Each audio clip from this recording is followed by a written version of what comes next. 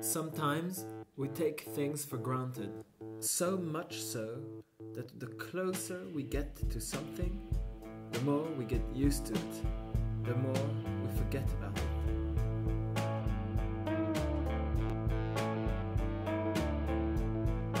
These are 18 objects which belong to me.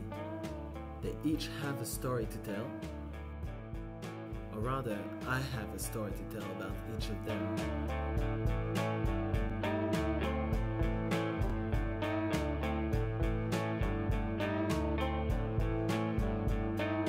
But let's concentrate a moment on my teapot. We have always charged objects with meaning, perhaps a very powerful memory, but most of the time, this has to do with everyday human stories and memories. Every object we are attached to has a specific connection to us, and this is what gives it its significance.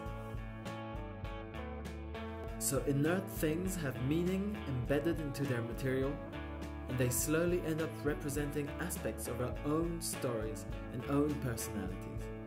They grow to become part of us. They grow to become alive. A traumatic event can trigger strong emotions. This ship was built in part with 7.5 tons of steel from the World Trade Center ruins. I walked underneath the ship and put my hand on the hull, and every hair on my body stood on end.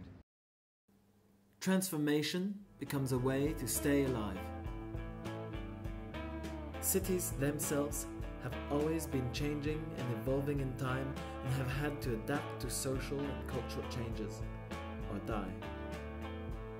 This attachment to something, this meaning fixed into the object, can stay with the material which is recycled.